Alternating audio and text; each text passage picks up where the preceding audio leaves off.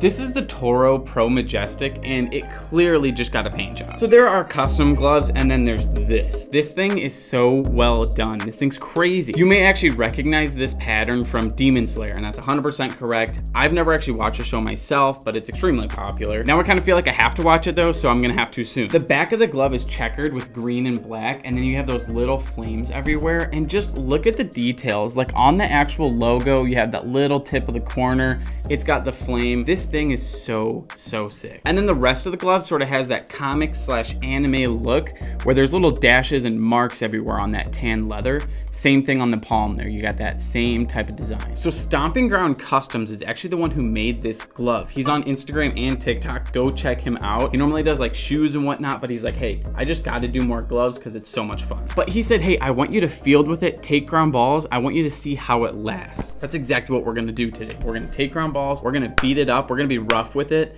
because we need to see if any of you guys out there did something crazy like this. Is it going to last? Is it worth it? Because if it's going to chip off right away, then one thing you should definitely note though, if you ever wanted to do something like this, break the glove in first and then customize it. Otherwise, you're gonna ruin it as soon as you have to start breaking it in. Now, before we actually go take ground balls, we have a couple new pieces of merch. One of them may or may not be a bucket hat. Go check it out. BallGloveKing.com as always. Honestly, our biggest question today is just how will the paint hold up through our ground ball? So.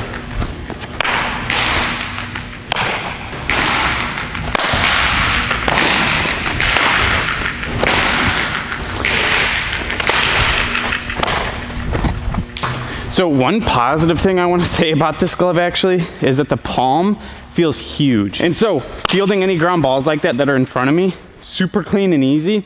But what that does is any plays that it is just one hand makes it feel super deep.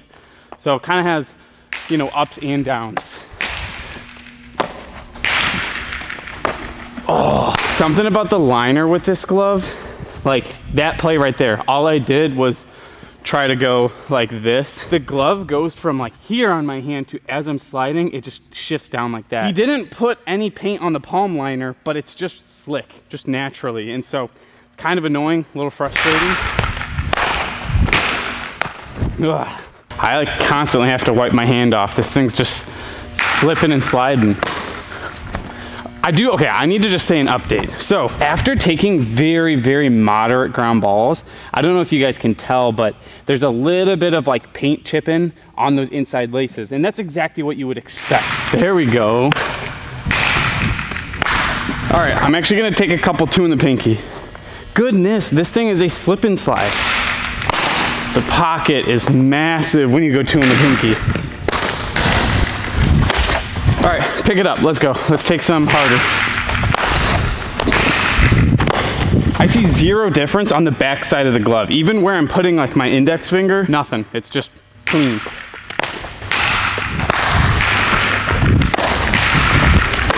You know, there really isn't anything super noticeable about the glove. Like the back doesn't feel super slick or anything like that. It doesn't feel crusty when you're closing the glove or anything. It all feels normal. Like if I was just closing my eyes and fielding ground balls, you can't really feel ground balls if you're closing your eyes, but you get the point. I wouldn't know that anything was different about this glove, but my big thing is it's not good for the leather. Like it's not good to paint the leather. It's not really helping it in any way.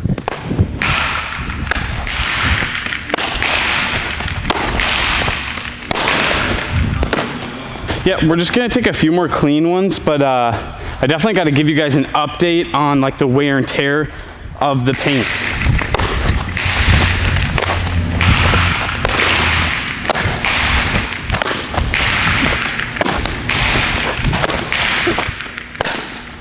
That was right at me. Okay, let's go take a look at all the damage done. After giving it a few days, the glove is a little bit more beat up than I first realized. I'll show you a few spots that I've noticed the wearing. Obviously our palm is gonna be pretty worn. That's exactly where you're catching the ball every single time. Of course it's gonna wear down, we expect that. I was actually pretty surprised to see that the binding is wearing away And I think that's just from closing the glove. Like when my hand is in the glove and you close, I think it just stretches it out a little too much. There's other parts of the glove that I'm really impressed with though. They're like not wearing at all. If you look where I put my index finger, it looked perfectly normal. I totally would have expected to see at least some kind of wear and tear on that spot. I've noticed that there's two main spots that the glove is actually fading. One is definitely the palm. We expect that 100%. But then the second one is actually some of the corners and edges of the glove, like our binding we mentioned before. In the end, this is easily one of my favorite gloves I own. Super happy about this thing.